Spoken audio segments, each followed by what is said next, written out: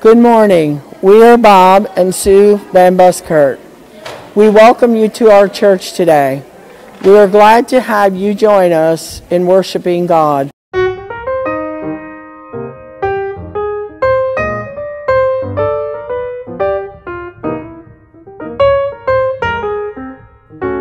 a guest with us. We are glad to have you here, and our prayers are that you feel very welcome as you worship God with us.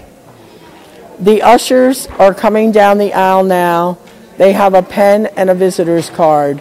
Could you please fill the visitor's card out and put it in the offering? The pen you may keep.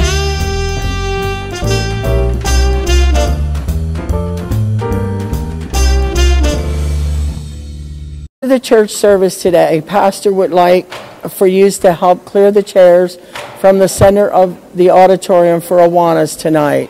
And tonight is Super Cookie Night.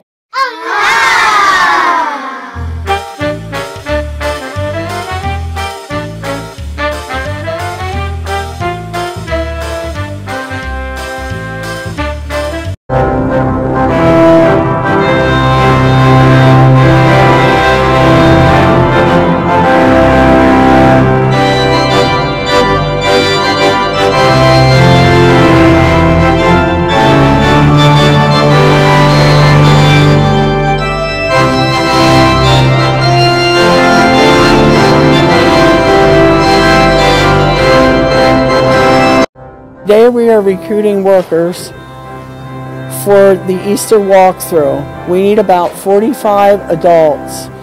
So would you please consider being involved? It is one way that we can share the gospel of Jesus Christ to all our friends and our neighbors.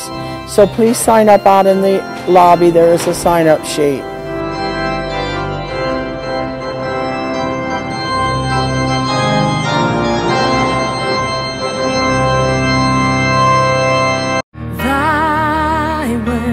Is a lamp unto my feet and a light unto my path.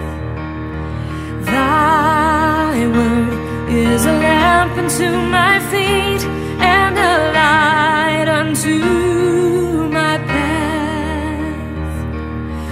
When I feel afraid and think I've lost my way, still you're there right beside me. Nothing will I fear as long as you are near. Please be near me to the end. Thy word is a lamp unto my feet and a light unto my path.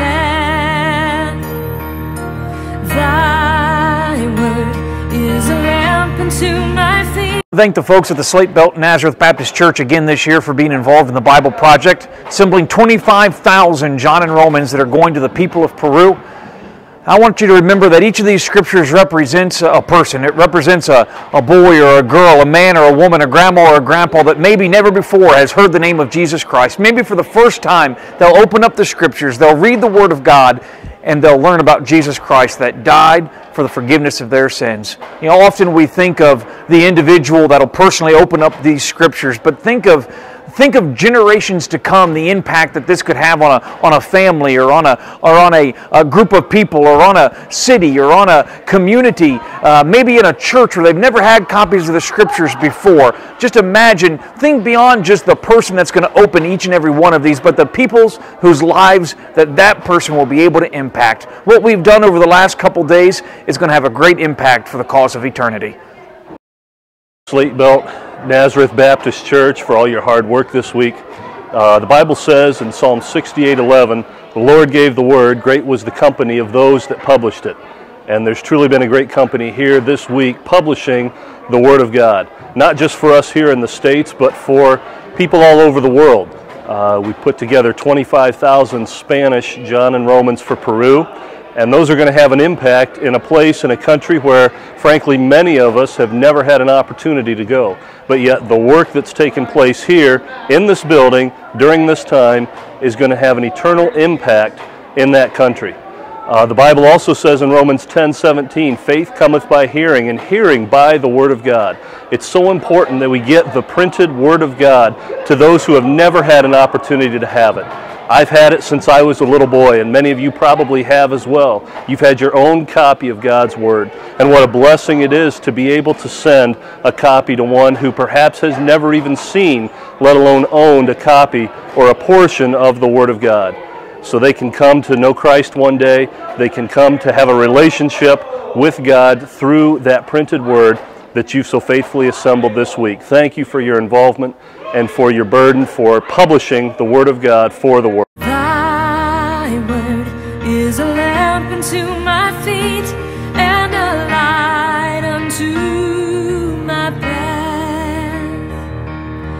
Thy word is a lamp unto my feet and a light unto my path. When I feel afraid and think I've lost my way, still you're there right beside me.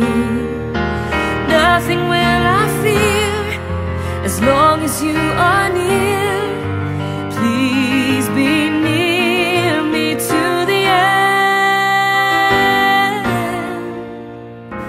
We want to thank all the workers that came out to help make the Bibles this week. We made 25,000 Bibles. They are going to go to Peru, so please pray that they will get in the hands of people who need to know Jesus Christ as their Savior.